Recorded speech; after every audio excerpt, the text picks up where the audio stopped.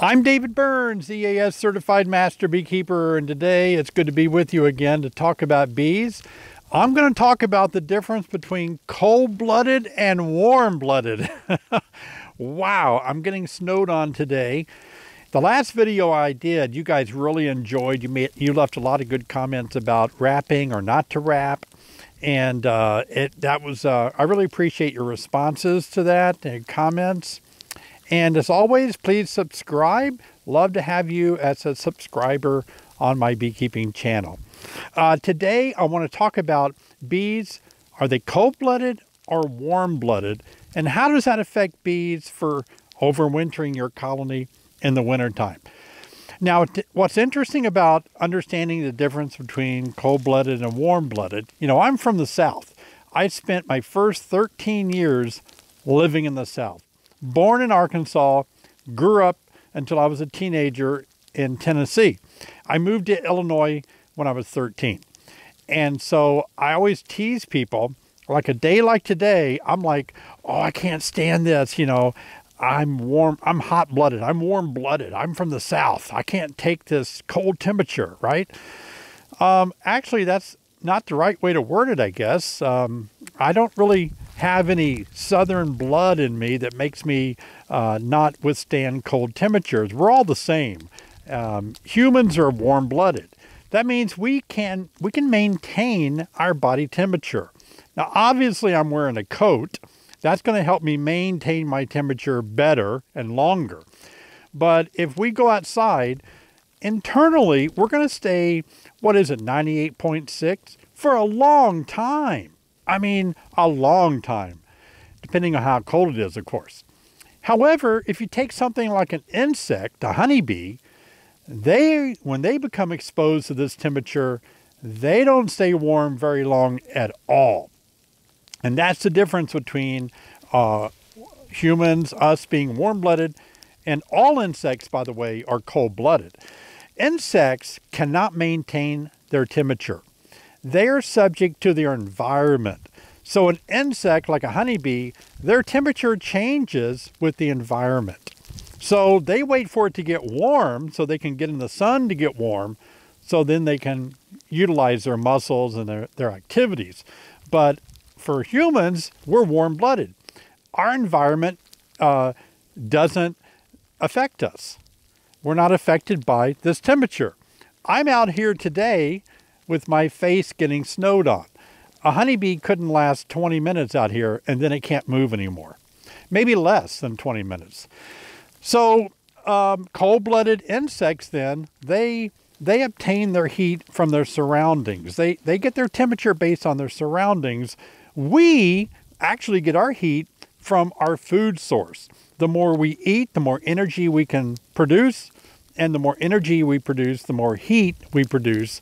And even if I get really cold and took my coat off, my body would start regulating and increasing its temperature by shivering and shaking. And if I get really hot on a summer day, then my body is going to sweat. I'm going to pant. You've seen dogs pant. They're warm-blooded. They try to stay cool. Now, let me tell you about bees in these colonies, in these hives behind me here. I want to talk about them. They're in here, and they're making heat. And it's really cool how bees make heat. Actually, bees have a muscle in their thorax that operates their wings and their legs. Now, what happens is they can decouple their wings from their muscle. That way they can operate their muscle without moving their wings. So a heater bee can actually raise its body temperature up to 111 degrees Fahrenheit. And what they do, a heater bee she can push her head into a cell and actually heat up 70 pupa that are around her. Just one bee can heat up 70 developing pupa. And that's because pupa has to be kept about 91, 92 degrees in their development stage. They're sort of in an incubator. So they are producing some brood in here in the wintertime, and those heater bees are maintaining brood temperature by producing heat by using their muscle in their thorax. Also interesting now, Think about this. So a honeybee, if I were to take one out and show you today, it is cold-blooded. But think about it this way. The colony is a single organism. It's warm-blooded. I would think it's warm-blooded as a colony because a colony can maintain its temperature. They do maintain their temperature like we do by eating food and staying warm. And so a single bee is cold-blooded, but as a colony, they're warm-blooded. Also, what's interesting about bees is they can regulate the temperature. So let's take this idea of temperature and think about it this way. If you take -40 Fahrenheit all the way up to 104 Fahrenheit, that's the two extremes, -40 up to 104 degrees, bees can keep their temperature of their colony as a single organism between 91.4 and 96.8 degrees. They have 5 distal ends on their antenna, and they use these as sensors to tell them what the temperature is, so they begin to heat or cool their colony inside. And they can sense the temperature variation of a ½ degree. That's how sensitive their thermometer is on their antenna. They can regulate the temperature by observing which way the temperature is going. So if it starts getting really cold, their little antenna ends tell them, oh, temperature's dropping, let's make more heat. And that's just astounding. So what I want to show you today, a few days ago when it was warmer than it is today, I'm so cold now. I am from the South, I guess.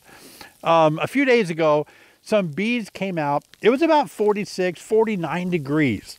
Sunny, got pretty nice outside. So bees were flying out of these hives here.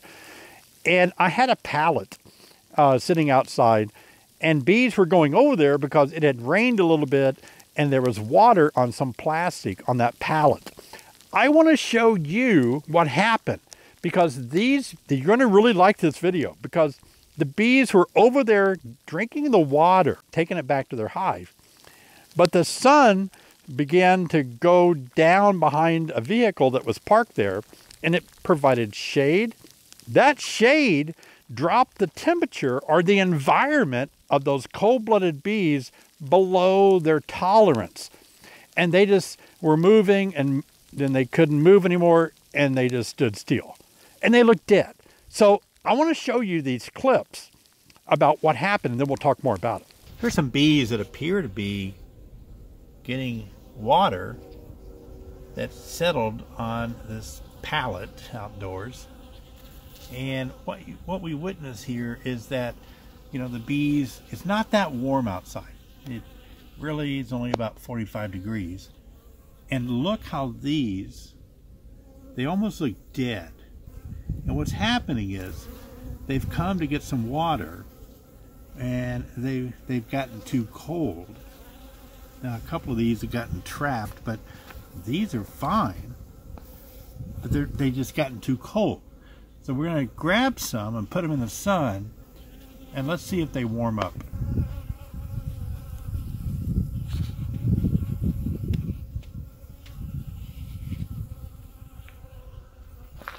Let's take them over here, and we'll just lay them on top of a sunny hive.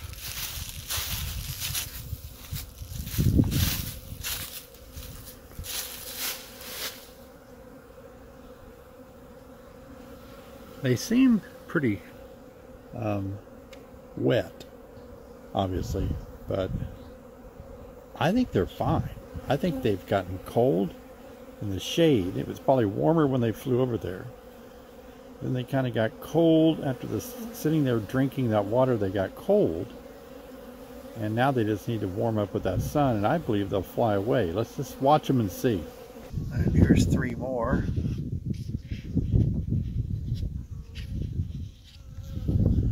Take them and put them in the sun over here with the other ones. There's one that's in pretty good shape. She's just riding along, I guess.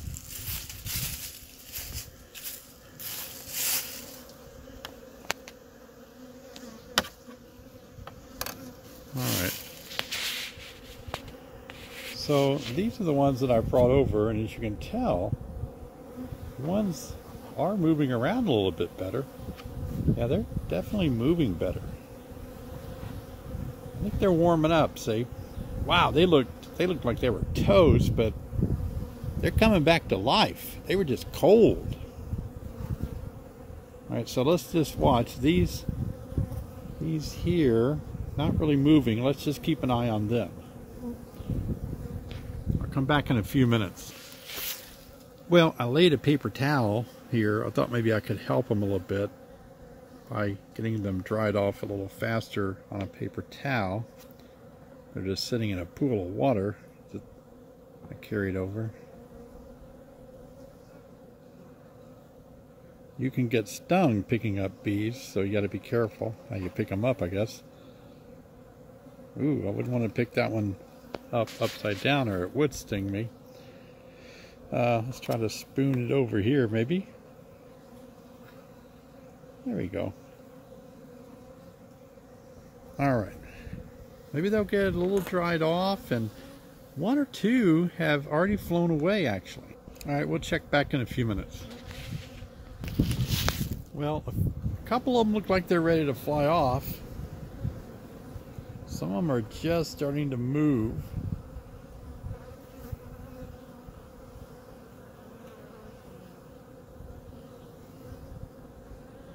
And it's not real warm out here. That's the problem. It's still probably below 40 right now. And so they're not able to warm up as much as they should be warming up. They just got a little bit too cold. They were over in the shade on top of that plastic getting water. It was sunny, and they just got caught in some shade, and it didn't take long to make their muscle, their thoracic muscle, very cold and inoperable when they couldn't really move or fly. That muscle operates both the wings and the legs. So that shows you how cold-blooded bees, if they get too cold, if they get beyond a warm temperature from their environment, there's nothing they can do except they're not dead. They'll be alive unless the temperature drops below freezing, because bees are made up of cells. And if the temperature drops below freezing, the cells will be damaged and they'll die. But if it doesn't drop below freezing for too long, bees can come back to life or move. They're not dead, but they, you know what I mean, they come back to movement and go about their business once they receive enough of the warmth from their environment to continue on moving their muscles. I've had people call me up before and say, all my bees are dead. They're laying out front of my hive. It rained and they were all on the front, then it rained and now they're just laying on the ground, they're just dead. I was like, no, just wait until it warms up, and then they'll be fine. They'll dry off, get warm, and they're back to business. Now, some of you may notice it's starting to snow and land pretty heavily here today in Illinois. Some of you will notice when it warms up and bees take a cleansing flight, they will actually die in the snow. You'll see spotted bees dying in the snow, the little brown dots of bees all through your yard. That's going on all summer as bees die naturally. But in the winter, it's more noticeable because of the snow. And you'll probably say, oh my gosh, something's wrong with my hive. Look at all the bees that are dying. That's pretty common, and most of us feel that's pretty healthy. If a colony is strong enough to clean out the dead bees, we feel like that they're a strong colony. If they're so weak and not very strong and they can't take out the dead sisters that died and drop them away from the hive, they're not a very strong colony and they may die in the winter. So don't be alarmed when you see that. That's pretty common activity of a bee. Remember, bees don't hibernate. They only cluster to stay warm together. And I wanted to give you those kind of fun facts about bees in the winter time. Somebody sent me another coffee mug. I'm absolutely sure that's what this is. Let's take a look and see what we got in here.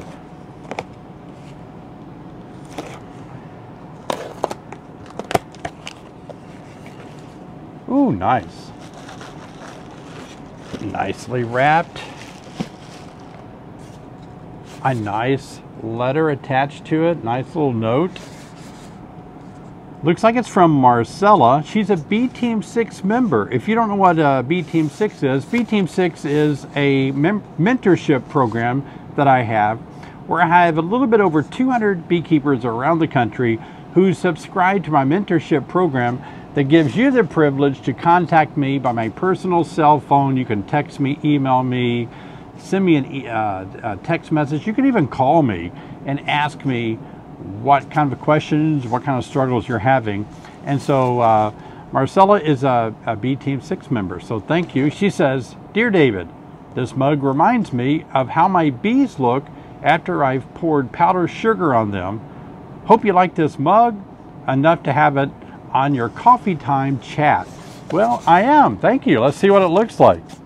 It is really shipped really well. Oh, here we go. Oh, this would have been great for Halloween. Oh, that's funny. Boo bees. So this is how bees look when you cover them with powdered sugar. They're all white. That's really good. That's funny. I like that so much. And it is coffee time. Well, you've probably never been in my radio shack. Ham radio was a hobby that I picked up about a year ago when the pandemic first started. And so I've enjoyed being an amateur radio operator now for almost a year.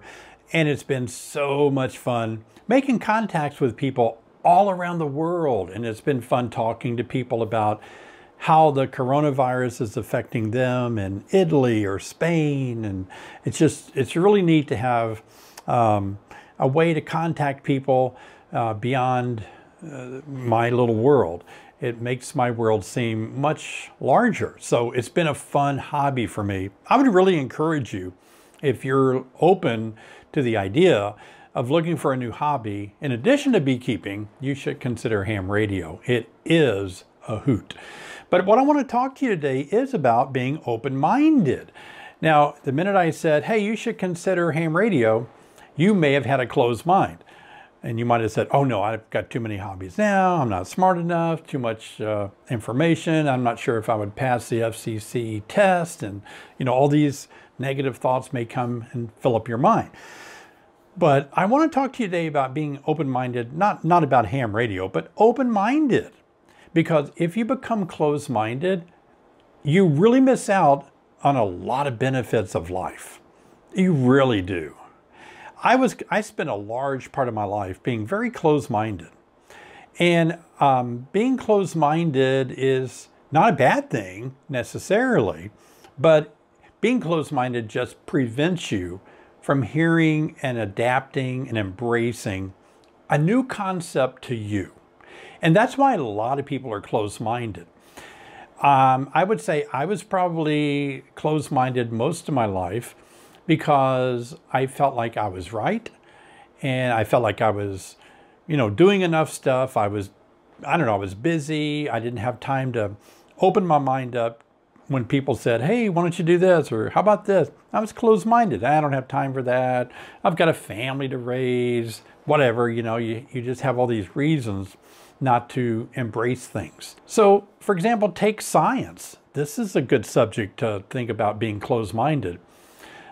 There were people who died because way back, they had ideas that now we know that are fact, but back then, they were hearsay. I mean, it was just the idea of somebody saying, hey, maybe the sun isn't rotating around the earth. Maybe the earth is moving and the sun isn't moving. Stuff like that would cost people their lives because of closed-minded people that wouldn't embrace science and new ideas and concepts. And so by being closed-minded, we really can miss out on embracing things that would benefit us. It's really fun to consider being open-minded. Being open-minded is, in what I'm referring to as open-minded, is your ability to have your mind open, and not just about politics or religion or philosophy. I'm not talking about that. I'm talking about everything. Everything. Are you able to wake up in the morning with an open mind? With an open mind that says, I'm going to embrace this day. I'm going to learn about things today. I'm not going to judge everything through my negative lens, but I'm going to be open-minded. And what I try to do, it really helps me and it helped me make a transition. I stopped judging everything. I stopped judging everybody. I stopped immediately saying, they're wrong. I don't believe that way. How could they think that way? That's not true. It would never work out. They're dumb. They're stupid. You know, sometimes on my YouTube channel here, when I publish a video, instantly there's always a handful of people out of hundreds that will judge my video. You know, thumbs down, you're an idiot, you're stupid, I hate you. I mean, it's just like a very closed-minded idea or concept that if it's different than what you want to hear or you want to see, then you immediately judge, and sometimes judge that harshly. And I don't think that's beneficial. I think it's really healthy if we listen. And I think that's one of the first things that's good to do if you're feeling like you're not very open-minded. Start by listening to people. Like if somebody is telling you something that right now you don't agree with, you don't have to say, oh, I disagree. No, wait a minute. I totally disagree with what you're saying. I think you should just, be open-minded. And you may disagree. That's fine. There's no problem with disagreeing, but you don't really have to say it just yet. You could be quiet, listen, and begin asking questions. And word your questions in such a way that they're not disagreeable necessarily, but inquisitive. Like, it's interesting what you're saying. Now, let me ask a question, because to me, I've always thought of it this way. I'm kind of interested in your viewpoint, though. I want to hear more about how you would think about this, because to me, I think this way, and I kind of feel like you have a different view. Explain that view more in detail to me. And lo and behold, when they do that, you might begin to think, well, that kind of makes sense to me, For example, I'm making a video, I'm making you a video coming up in a few weeks about bees and do they get drunk? Because sometimes bees will drink fermented fruit and they apparently become intoxicated. It doesn't hurt bees. Apparently bees can drink, apparently bees can hold their liquor, I guess, But when they come back to the hive, they're not allowed in their drunken state. And I've been looking at the research about that. And when somebody first asked me that question, can bees get drunk, and are they pushed out of the hive or not allowed in if they come back from a wild night of drinking? And do the other bees not let them in until they sober up? Is that true? Immediately I said, no, that's stupid. That's silly. Then I began doing the research, or looking into research, and I began thinking, whoa, I was too close-minded. Wow. So I'm looking forward to doing a video on bees and their habits of drinking and getting drunk. That'd be fun. But that's an example, because if you just say no and don't look into it, you can continue to believe something incorrectly. So you got to be open-minded, and you got to listen. I want to hear things. I want to be open-minded and conceive this idea that somebody is sharing with me. I have become an entirely different person by learning the art of listening to you. Like, wow, and asking questions. It's a skill that it's hard to learn. If you're the type of personality that I am, I love to talk. And so if I'm in a conversation, if I'm not careful, I will dominate the conversation by talking. And some of you like, yeah, your videos, all you do is talk, That's why they're videos. But if you learn to listen and let other people talk and ask questions that prompt other people to say more, wow, you'll learn so much. But you have to be open-minded.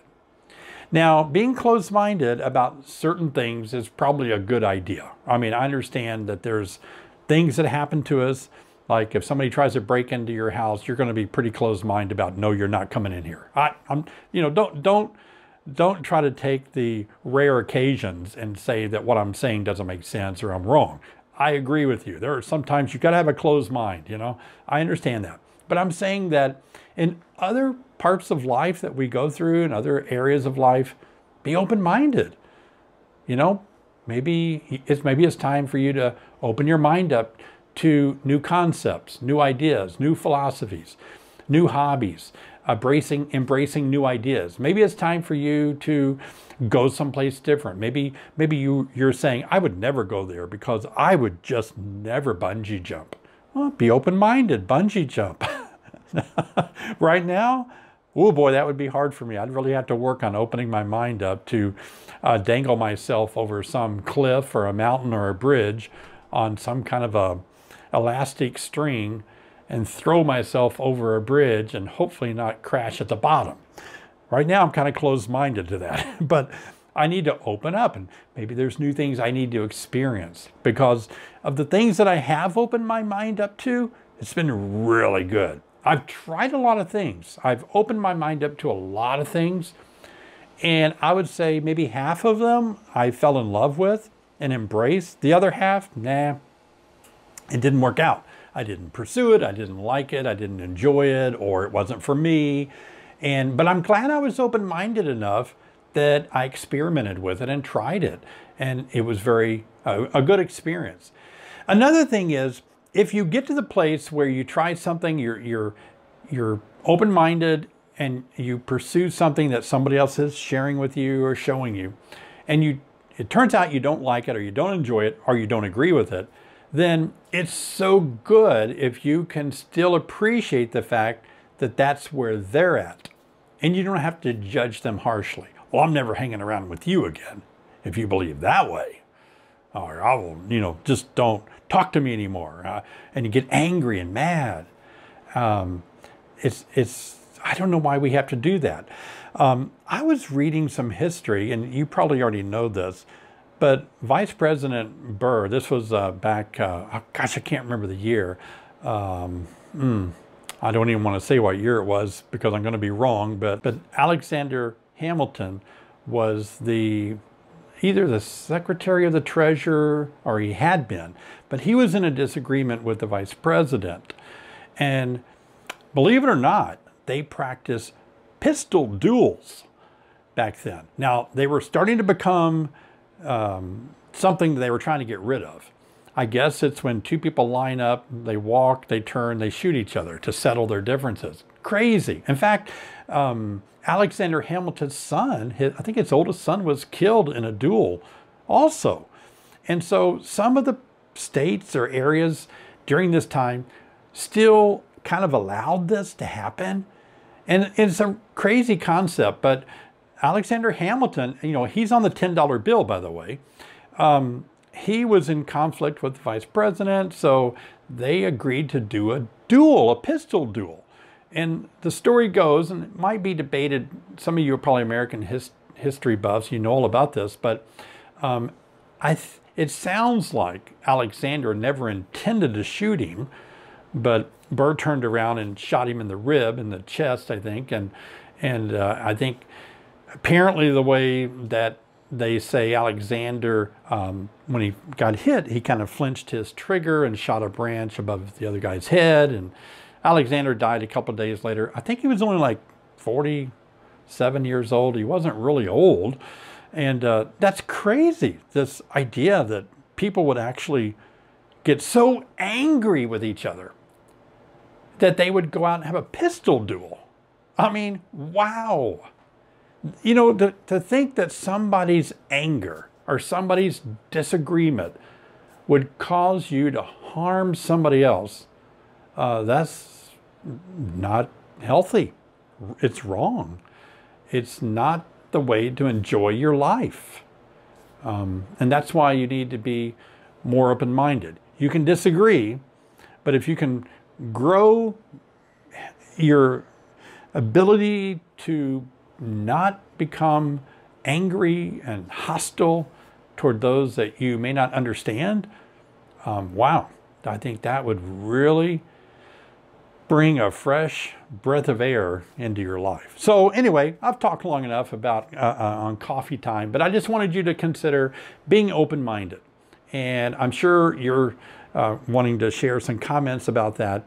And please don't misunderstand what I'm saying. I'm not saying that be open to anything. Anything goes. You know, let everybody do what they want to. I'm not really saying that. I'm just saying for you to grasp the world that we live in, be open to see new places, to go new places, to experience things that you've never experienced before. Don't close your mind. And that involves people. Appreciate other people, appreciate their concepts, their ideas. Try to see them as a brother or a sister of yours and get along. And maybe along the way, it will bring a newness of enjoyment to life that you live. All right, well, I hope you enjoyed this video. It was a hoot to make, and I'd like for you to subscribe down below because that way you'll know when I make a new video, especially if you click on the bell. You'll get a little notice when I make a new video. And I'd love to have more new subscribers. Please subscribe. I appreciate it. I'll see you next time.